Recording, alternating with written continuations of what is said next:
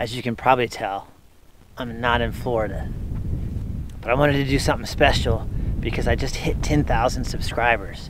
So I wanted to bring all of you along on a really cool, really special, somewhat rare journey. Every 3 to 5 years, a bird comes all the way from the North Pole down into the United States. That bird is the snowy owl, and I wanted to show all of you just how cool this bird is. So come on, let's check it out. Somewhere out there among the miles of snow-covered plains is an absolutely incredible bird that seems to have an almost supernatural essence.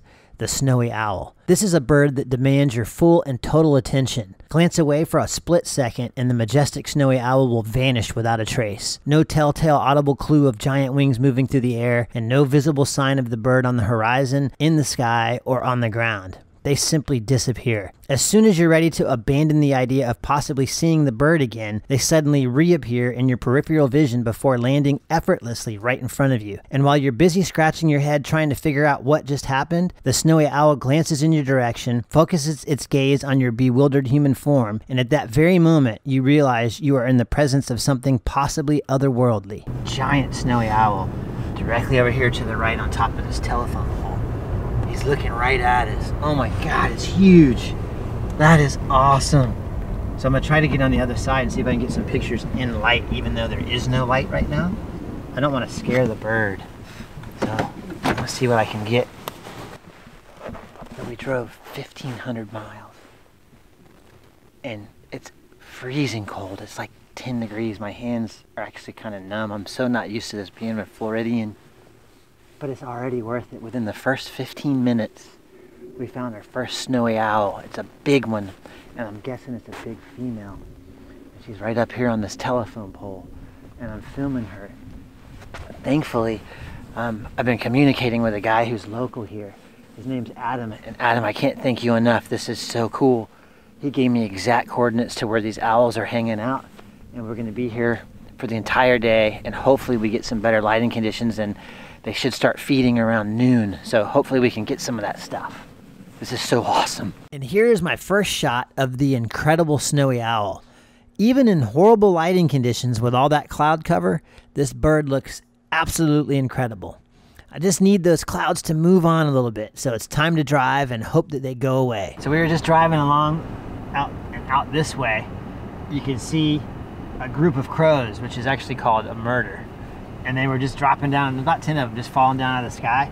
So I took out the zoom lens and I zoomed in, and way off in the back of the field I saw what looked like a little teeny snowman. It was about that big in my viewfinder. And then I realized that little teeny snowman was a snowy owl, and all the crows were attacking him, and they drove him off up into a tree, and he was huge and almost solid white. I took a picture or two of it, but I'm talking this was like half a mile away, so I'm not sure if it turned out or not, but it's still cool to see. Here's something really interesting to note.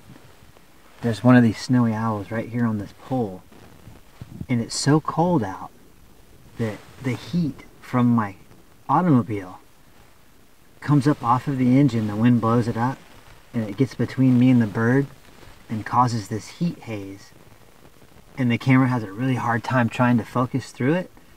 So it's kind of here's a little tip. If you're in the really cold air and you're shooting out your vehicle and you notice this is happening, turn your car off and let it cool down. And as soon as it does, that heat haze goes away and you can start getting better pictures. Here's a better look at this beautiful female snowy owl. She was relaxing on this old pole, not really doing too much, but then she spotted something in the distance that seemed to pique her interest. She flew over to a pole right above where I was parked to get a better look, and then she glanced over her shoulder to give me this incredible shot, and I really think my heart might have skipped a few beats as those big, beautiful eyes looked deep into my soul. I mean, look at this bird. It is absolutely incredible. I really love the little tufts of hair on her head that look like little horns. I wanted to move to another position on the other side of her because I knew that if she was going to hunt, she would fly away from me, and I was right. As soon as I drove my car to the other side, she dropped off her perch and flew towards the snow-covered field. I had my D850 in hand, ready to capture the action. This owl had food on her mind, and her silent approach was one of total skill and stealth. It made absolutely no sound, and whatever was hiding in the snow below had no idea that a giant white owl was about to swoop in and devour it alive. The owl came crashing into the snow face first and buried its head deep in that icy cold as the sound of tiny snowflakes fluttered in the air. After about 30 seconds, the snowy owl emerged from the snow and glanced over its shoulder. It then stood up and slowly walked across the field and positioned itself behind a small clump of dead grass before looking around. It was almost as if it was making sure no one was watching, and then it lowered its head and looked right at me. This owl no longer looked like a bird. It almost looked like it had changed into something else. The posture looks like an animal that walks on all four legs, and it reminded me of a large cat. It was actually kind of creepy. Before I knew it, she was back in the air and landing on her perch. Look at those feet and look at those big black talons.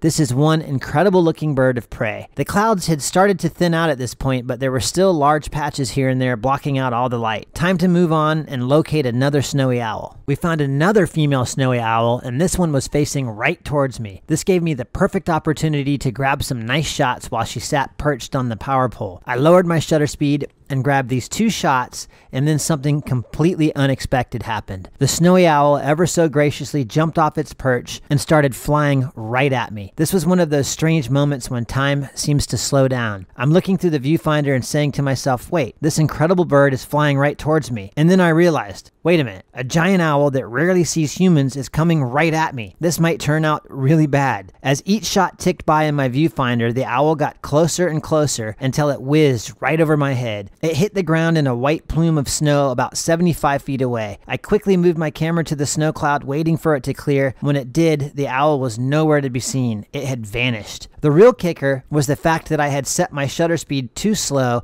to get a tack-sharp image of the owl as it buzzed over my head. Even though I didn't get a perfect shot, I still have an experience that I will never forget. Those thick clouds finally passed just in time for some nice golden light.